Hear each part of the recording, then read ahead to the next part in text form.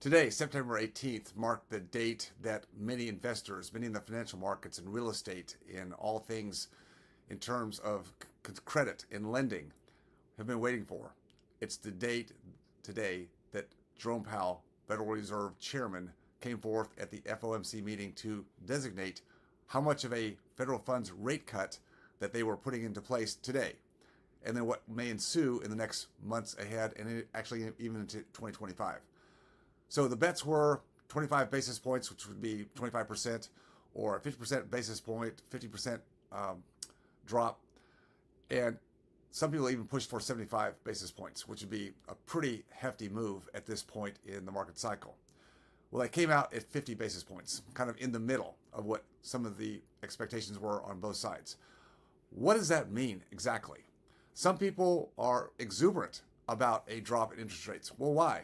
Well, with the Fed going to bat against inflation in the last 12, 18, 20 months, raising interest rates at the fastest rate of rise that we've seen in history, going from next to zero all the way to 5.25, 5.5%, 500 basis points up in a matter of 18 months, fastest rate rise ever, has certainly caused a lot of sluggishness to the economy. Well, that was their point. They want to slow down inflation, which was stimulated by all the trillions of dollars that was injected into the economy because of COVID. I mean, these things have ramifications. We all know that.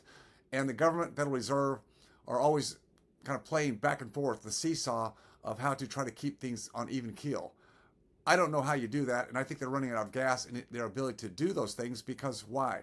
The biggest elephant in the room, outside of interest rates and the general economy, which I think we're going to in a recession, I think we're in a recession, the biggest elephant in the room today is the debt and the fiscal deficit spending that's adding to our national debt by leaps and bounds. If you haven't been paying attention, we're well over $35 trillion in national debt that's on the balance sheet. I mean, it's way over that in unfunded liabilities, but just on the balance sheet, over $35 trillion.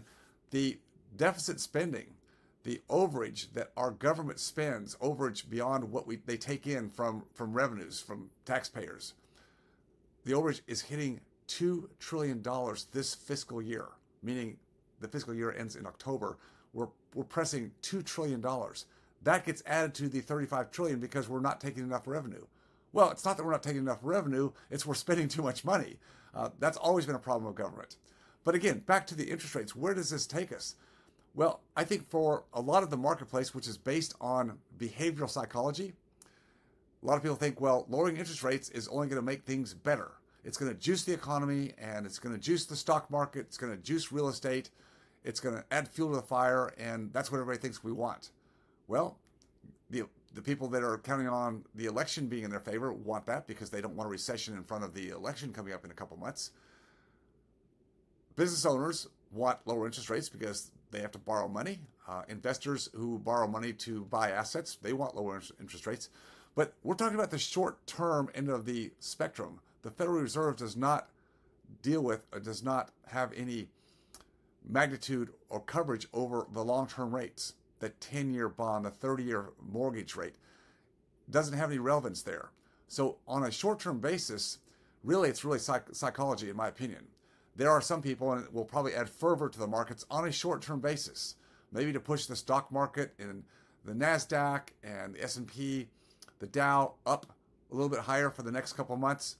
It could give a short-term breath of air to some of the real estate market. But on a long-term basis, most people are not going to be affected in a positive way. In fact, the issue with rising asset classes, the bubbles that we've had come out of the great financial crisis almost 15 years ago, pushed even higher by the COVID stimulation and all the money and the credit expansion to the tune of trillions of dollars, all of that has pushed asset prices up. And if you're an investor and you hold assets, which could be your business, could be stocks, could be real estate, could be precious metals, certain commodities, those tend to do well when there's bubbles, when there's a bull market. And this has been fed heavily by fiscal and monetary policy, not by the actual productivity of the country. And that's where the problem comes in. We based our economy on debt. And you know, in your own family, you can only run so far when you're running up your credit card bills. You may look good on the surface. You may drive the better car, live in the bigger house. You may take some nice vacations. But if you're stacking your living standard on debt, you know eventually it runs out. The U.S. has gotten away with this for the last number of decades because we have the reserve currency of the world, established back in 1944. The cycles in history show that every time there's a dominating superpower in the world, we've gone through multiples of this over the years. We went from the Dutch to the English to now the U.S. We're cycling. I'm not saying it's over in a period of a few years, but we're on the downturn. What we have to do today, I believe, is be more in touch with how we are navigating these market dynamics, the geopolitical concerns that are rising daily, the debt cycle that our country is in, interest rates up, down, the market cycle. Where do we put our future? Do we put it in the hands of the old models, putting it with money managers, financial advisors, index funds, ETFs, which maybe had a place in some part of a person's portfolio, maybe some place still today to some extent. But I think overall, the future lies with those who are willing to be on the forefront of taking control of their own financial efficacy. Yes, it takes work to do that. It takes building acumen and education outside of one's chosen profession or career, but it can be done. I've done it, many others have done it, and today you can do it faster and better and really collapse time in doing that if you don't try to do it by yourself.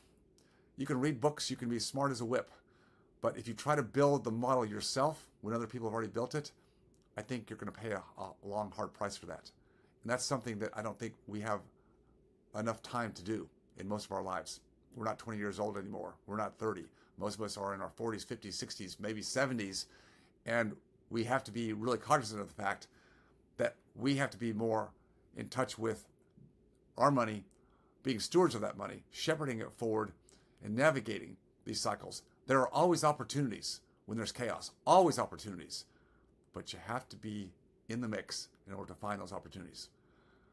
I think the federal funds rate going down 50 basis points today, possibly another 50 basis points by the end of the year. We'll see where that lands. But I think the Fed's out of gas. I think they're going to ramp back up inflation and cause a lot of distress in the marketplace.